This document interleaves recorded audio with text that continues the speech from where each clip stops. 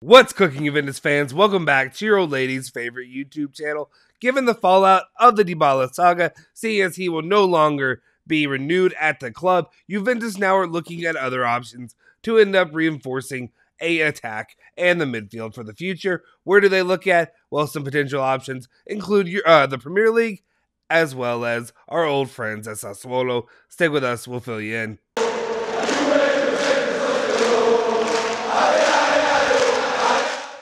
Ciao ragazzi, welcome back to the Bianconeri Zone. My name is Justin Sovro. Today, it's Tuesday, March 22nd, 2022. And of course, I have your latest rundown of all things Juventus, all the news that you care about each and every day, hopefully in a quick bite to get you in and out and about your day. Before we do anything though, please go ahead and smash that like button, hit that subscribe button, and hit that bell icon to stay notified for all of our latest videos. Let's just dive into it though now.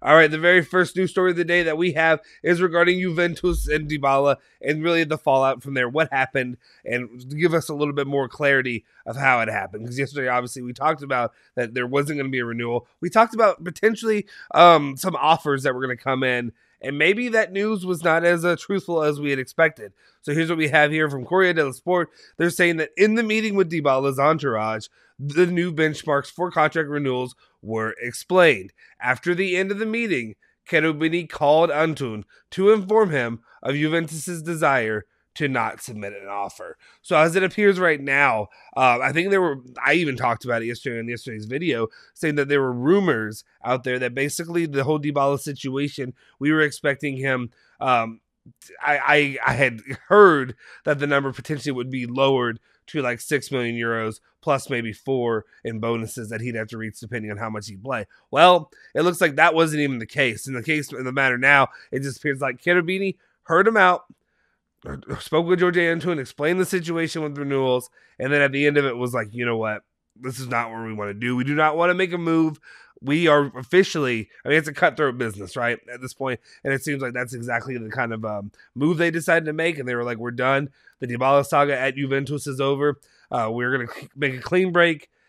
We wish you the best wherever you end up, but at this point, Dybala's time at Juve is done. So that was kind of more surprising, honestly, given the situation. But I guess Aniva Bene, he is a shrewd businessman, and he knows what he's doing. They have a project that they are building around he and Cherubini with the future of the club. So we'll see where it goes from here.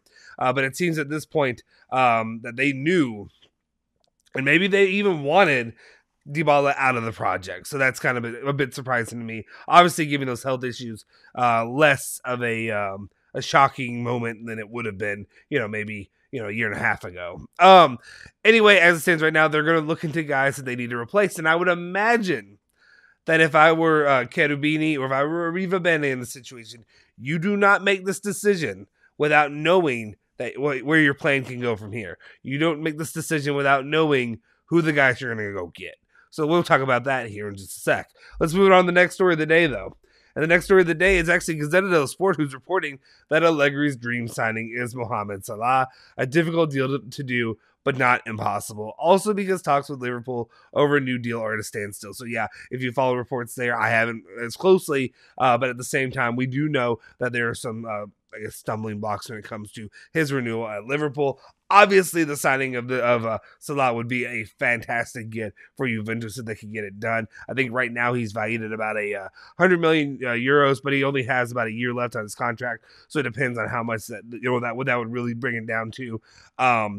If you can get him, obviously it would be a great get for the club, but I just don't see it happening. I think in the long term, I don't know if Aniva Bene or Cherubini would even be willing to spend that kind of money on a player. Maybe they will. But at the same time, that's a name that almost surprised me that Allegri's really that interested in. I don't know that he's interested in, but he would actually try to go get. So let's monitor that. We'll see how that situation develops from here. I'm not going to go too much into it because this is the first time we're really talking about it on the channel. And like I said, if you know me, that's the way I like to go about it. We talk about it, and if it starts becoming a recurring story, we'll dive more deeply into it. Let me know your thoughts about going after Salah, though. All right, Salah. You know me in pronunciations. I apologize. All right, let's go on to the next part of the story. And that's Gazzetta dello Sport, who is reporting that Juventus are already moving to replace Dybala, with Zaniolo and Raspadori being at the top of the list. So obviously, we've known Zaniolo has been a name that's been up there with Juventus for a while. And we even talked about how before Zaniolo and Dybala usually playing in the same area of the field, that more than likely he would have to replace him. And it looks like that could be the case now. One of the things that I thought were interesting, obviously, these two names have been floated out for weeks, at least right now at this moment, and it seems pretty high on Juventus's radar. When it comes to Zaniolo, obviously there's health injury and injury issues that may bring some red flags for a few of you all, or a lot of you. Let's not kid ourselves. But then also, I'd be interested to see how he does. There were rumors out there that Zaniolo also had already agreed to a deal with Roma now, and now it appears that that's probably not the case. We'll get to that here in just a second. But then Raspadori, my question is, when it comes to this part of the story, is it Zaniolo or Raspadori, or could it be both? And the reason I say could it be both, obviously Zaniolo is more of a midfield player, while Raspadori, I view him a little bit playing a little bit more up front in the attack.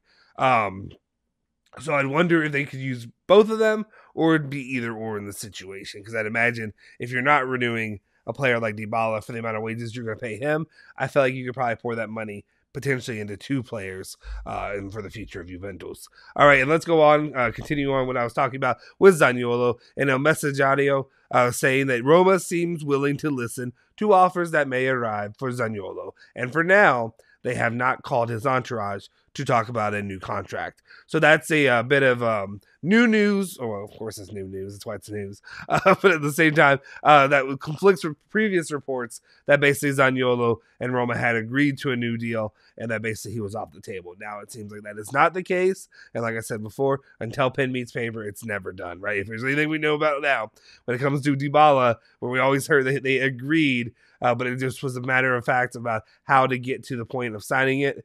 Look where we are now. So when it stands right now, high chances that Zaniolo could be seriously targeted by Juventus and that he could end up coming in the summer to replace Dybala.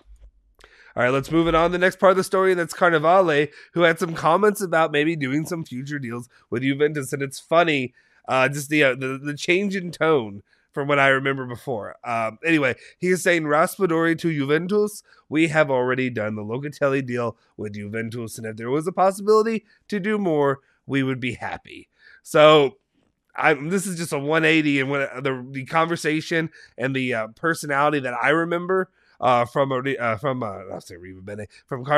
If you remember all the snide comments and all the rude whatever stuff, I don't know. It's because I don't know if you remember. About a month or so ago, maybe it's been more than that. We had some rumors out there about Carnevale potentially joining Juventus as like some capacity or role in their management there. I don't know if that might be positioning here, and he wants to be in good graces with Juve. So maybe, hey, get a deal done, then I can go join them. We'll see.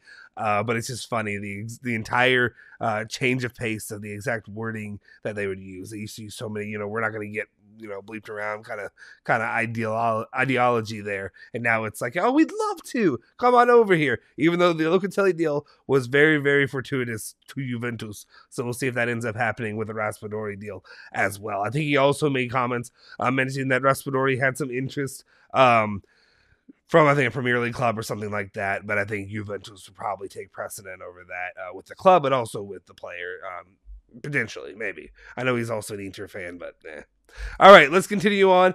This actually goes along with Carnevale's comments, and Gazzetta dello Sport is reporting that Juventus may even consider going for Domenico Berardi. The Sassuolo forward is a high valuation of around 30 million euros, but the excellent relations between the two clubs could facilitate a possible deal.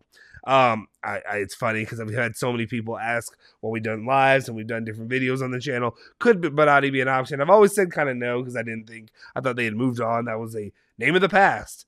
But yeah, I guess a past name could come back. My stance on this, I'll just say this. My stance on this is, I don't think so. Like, I just think at this point, he's getting too old. It wouldn't be, to me, it doesn't seem like a good investment on Juventus's part to bring him in right now. I think at this point, I would just focus on a player like Raspadori, who has a higher long-term ceiling than Berardi would, that I believe, personally. Let me know, though. Do you disagree with me? Would you go after Berardi over Raspadori? Who do you think would be the better option if you're looking at a Sassuolo player? Berardi or Raspadori? Let me know. I know we could throw Traore in there, but I think given that the situation where Juventus didn't end up buying him when they had that clause in there, I don't think he's really going to be an option. So let's keep it between Raspadori and Berardi. Let me know your thoughts in the comment section down below. All right, and then the last story of the day is talking about midfielders, and that's Tuttosport, who's saying that Juventus are working on the midfield. At the top of the list are two names, Pogba and, of course, Milinkovic Savic. I say, of course, that's a dream one, right? Paul should reduce his wage demands, while the Serbian has a contract until 2024 at 3.2 million euros. But Lotito would surely ask for a lot, and we've talked about that. Lotito will ask for a arm and a leg when it comes to trying to pry any player from Lazio to come to Juventus, especially Milinkovic Savic. The other names on Cherubini's list are Renato Sanchez, injury prone, Jorginho, who could be an opportunity given his contract, and Chelsea's problems, who could declare, who could decide to sell the player immediately, not to lose him on a free, and Paredes. Contacts have already been made when it comes to Paredes. I think of these options, obviously Pogba, Savic, and Jorginho to me are the top three options. If you're going to get one of those players, I think you could do a lot worse than either of those. Renato Sanchez, I coughed, but he's had so many injuries. I don't think Juventus.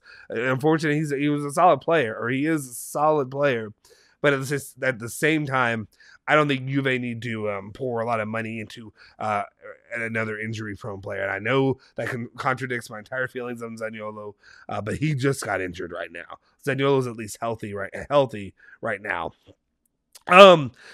Jorginho, obviously, I'm high on Jorginho, Pogba, and Savic. I still think Milinkovic Savic is a dream. It is similar to the Mohamed Salah we talked about earlier in the video. I think I would say Jorginho. I think Milinkovic Savic is a daydream for us as well. So I think it's really probably between Pogba and Jorginho, and then Savic is right there next as if it could ever happen, and then we'll see about the other names. That's how I would do it, at least. Let me know what your options would be of those that we talked about right there.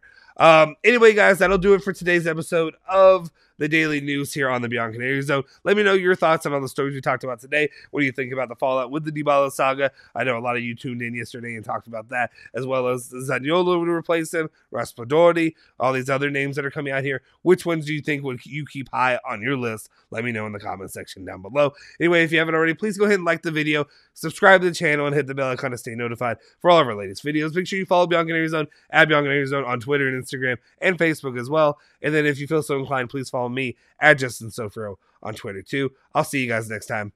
Forza Juve, Forza Bianconeri.